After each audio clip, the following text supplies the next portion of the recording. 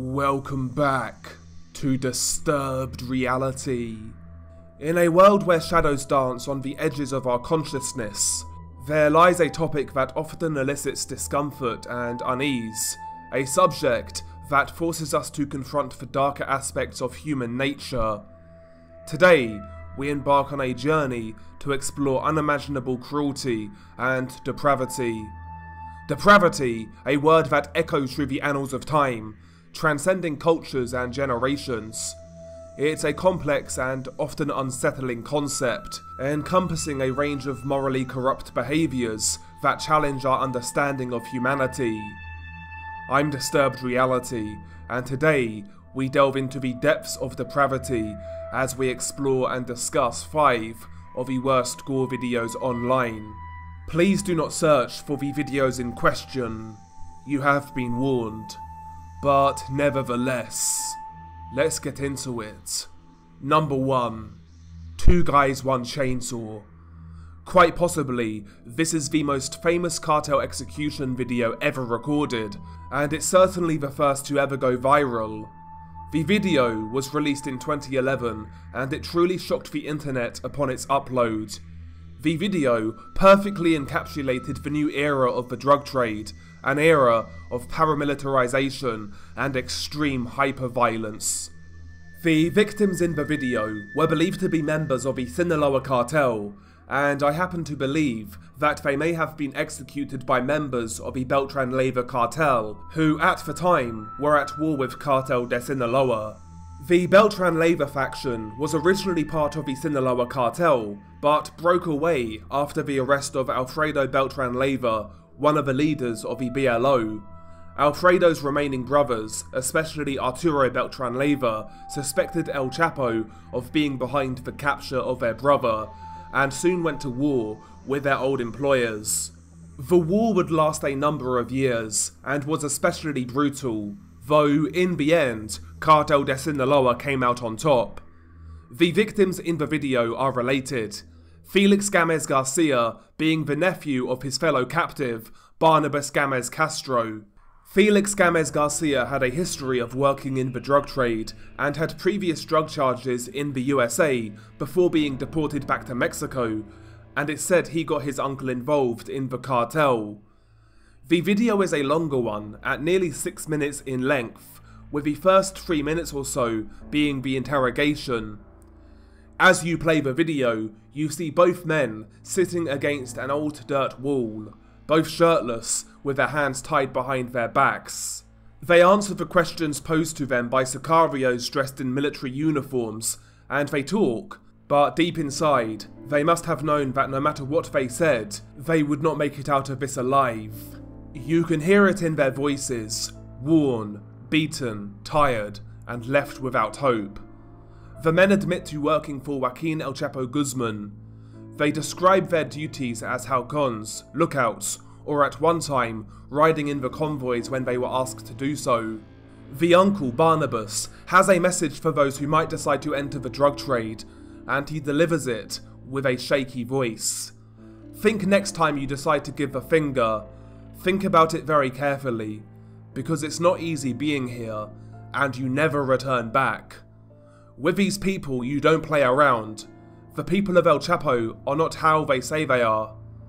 In my original video covering the case, I think I stated that these executions were carried out by the Sinaloa cartel, as according to my research at the time, the men had apparently stolen from their employers, but I don't think that's the case any longer.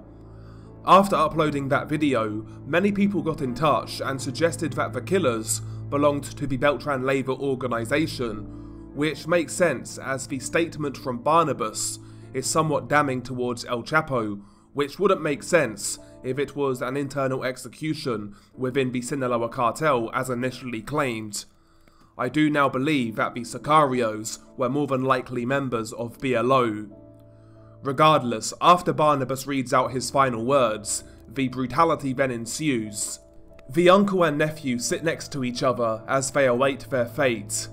It's worth noting, Barnabas the uncle has a constant look of dread, fear and apprehension etched upon his face.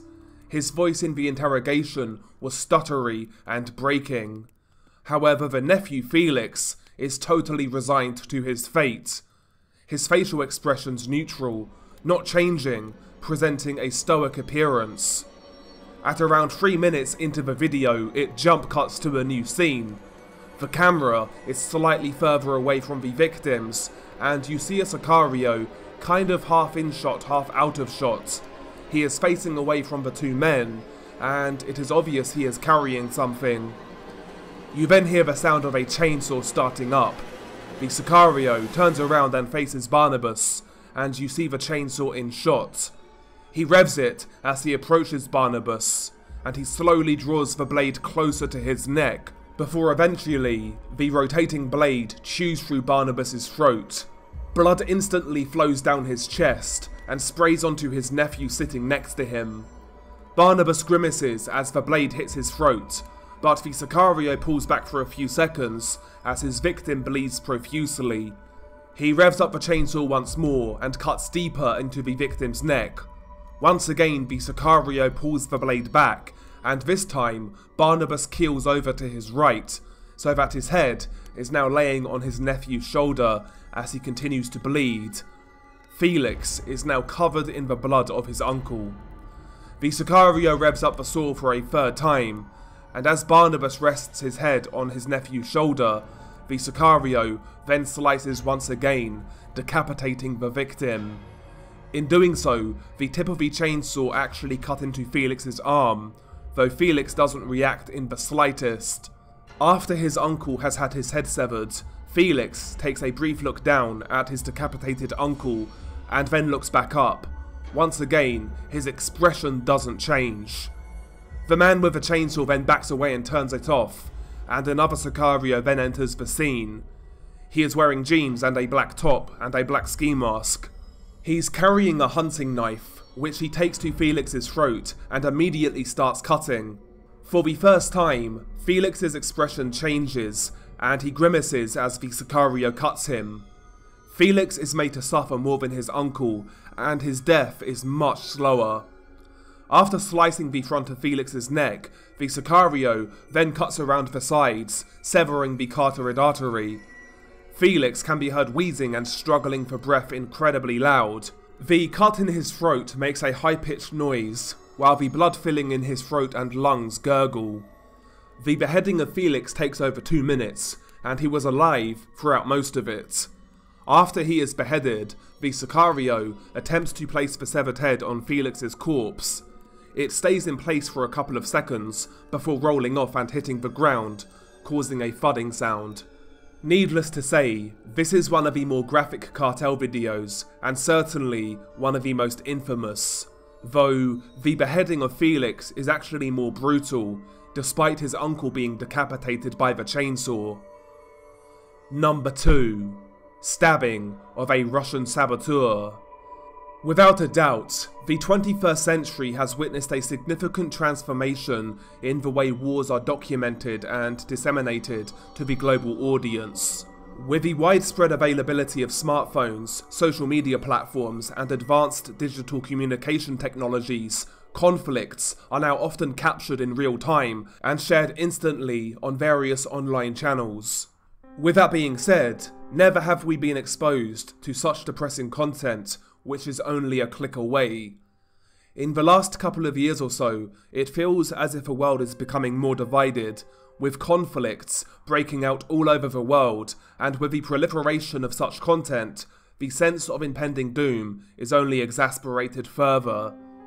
Maybe the world has always been this unstable, but it's felt that the last few years have only gotten worse, and that potentially we are on the brink of something even more serious.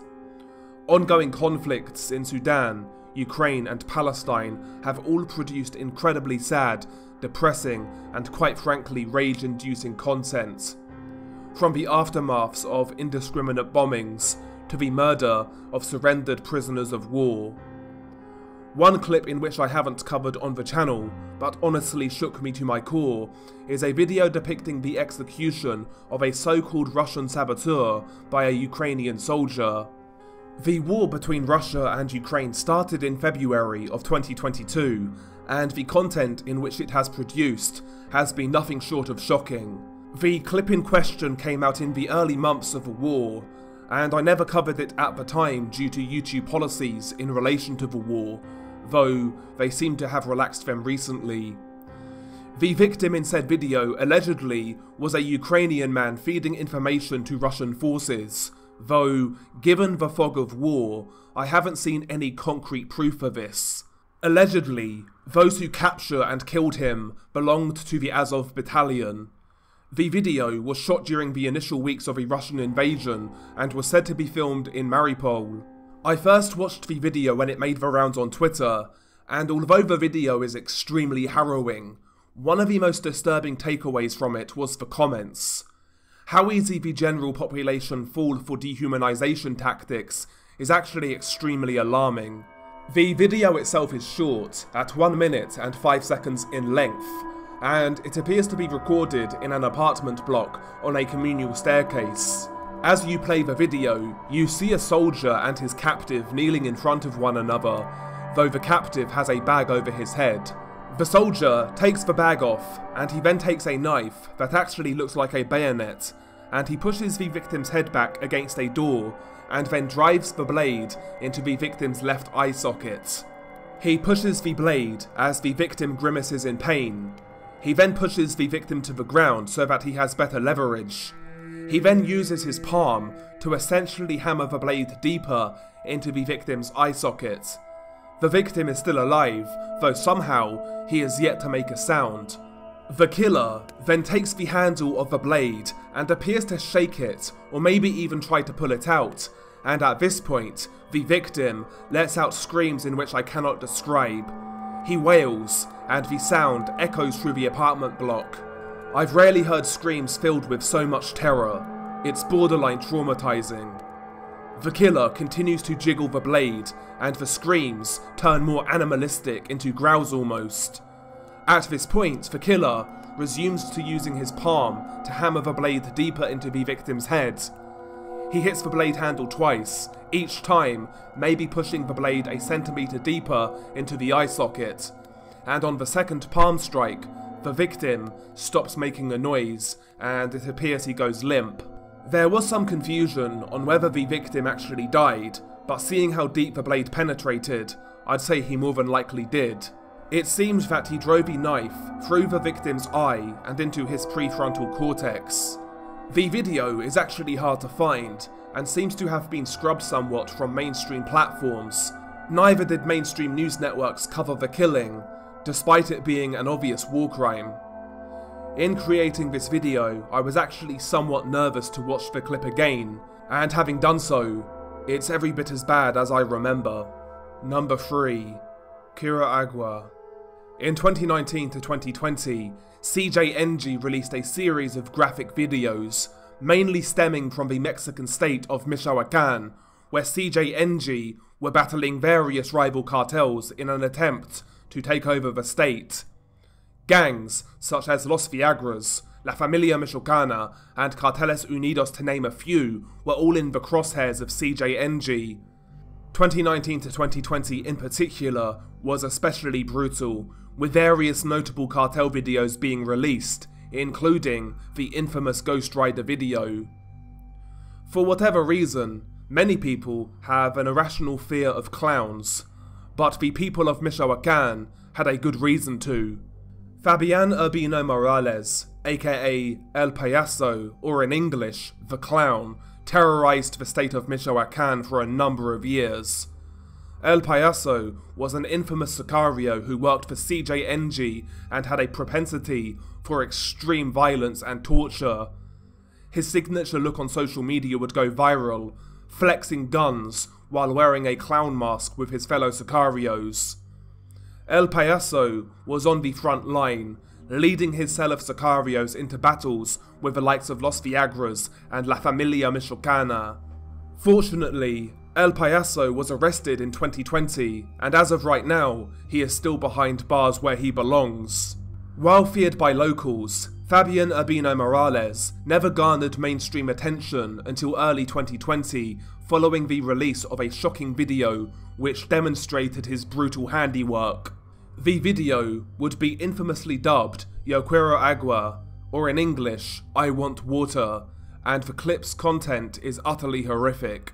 The video itself is actually quite short, at 25 seconds in length, and it details the pain and anguish experienced by one of El Payaso's captives after a long drawn-out torture session. The victim in the video is described as a contra, which means opposition or a rival, and it's believed he belonged to La Familia Michoacana or Los Viagras. As you play the video, you are met with the horrific sights of the victim, who is being propped up by sicarios so that he is looking at the camera. The man is a bloody mess. In fact, the skin on his face has been flayed off, leaving only his eyes, which he cannot blink due to having no eyelids. His eyes protrude and stand out in the contrast to his flayed face, which is bright red, and the look on what used to be his face is haunting. The sicarios mock the man and ask him, "Do you want water?" The man replies, "Quiero agua," which means I want water. The poor victim's voice is also extremely unsettling to listen to. It sounds gravelly and wheezy. It's hard to explain, but he barely sounds human anymore. He almost sounds like a villain out of a horror movie. The men keep teasing him with the promise of water. They say agua, agua, and the man nods his head, though they refuse to give it to him. It also looks like some of the skin from the victim's chest has also been flayed, though it's hard to tell due to the quality of the footage and the fact that it has been recorded off another device.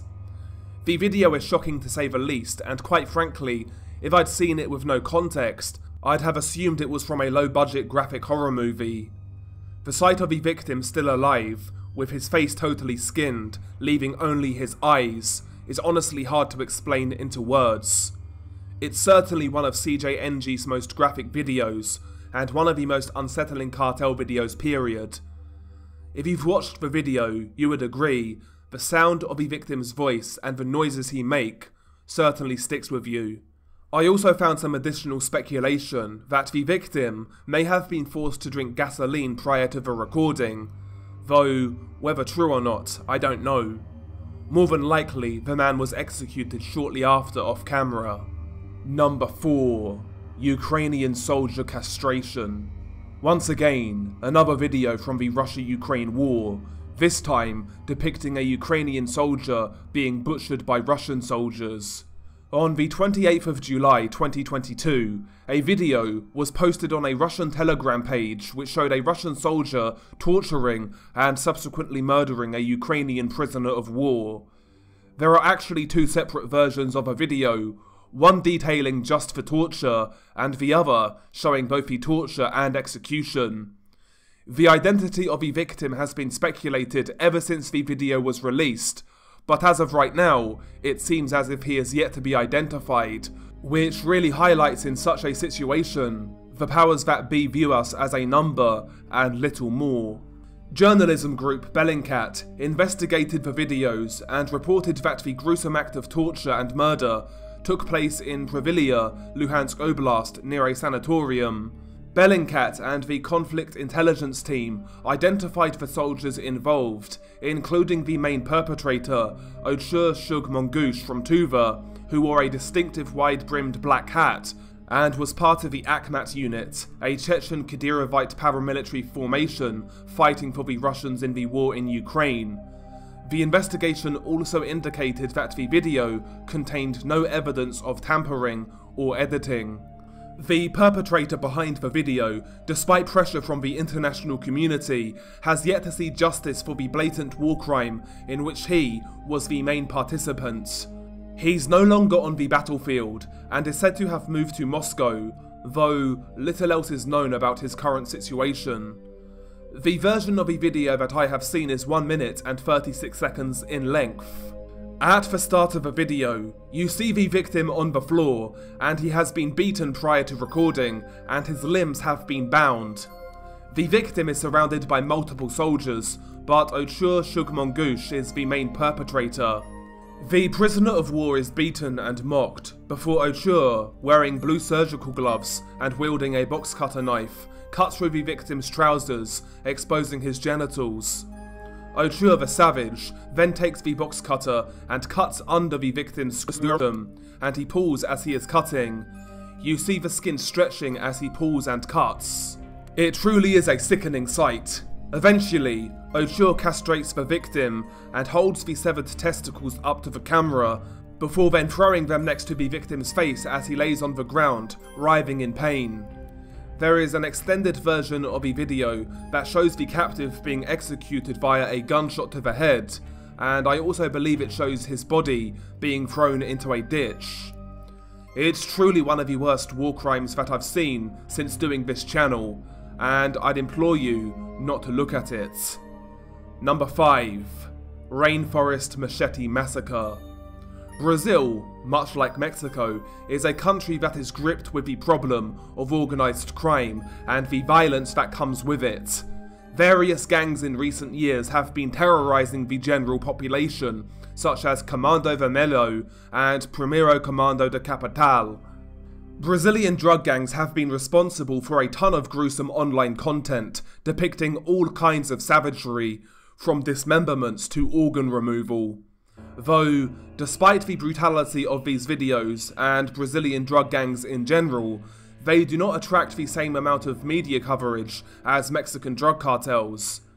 The only video from Brazil that garnered online traction would be the murders of Nara Aline Mota de Lima, who was 23 years old, Darciel Anselmo de Alençar, who was 31, and Ingrid Teixeira Ferreira, who was 22 years old. The murders were gang-related, and at least one of the women were said to be linked with Comando Vermelho, one of the biggest and most brutal gangs in Brazil, and those responsible for the murder of the young women were allegedly linked with Guardiões do Estado, also known as GDE. The shocking crime took place in Fortaleza in the Ceará region. Ingrid Teixeira Ferreira was not murdered on video, though she was beheaded. The video itself is just under 6 minutes in length, and it opens showing a woman, Darciel, being interrogated. The setting is that of a muddy jungle, and the video is shot during the day. Darciel, according to some sources, was in a relationship with Nara Elena Mota de Lima.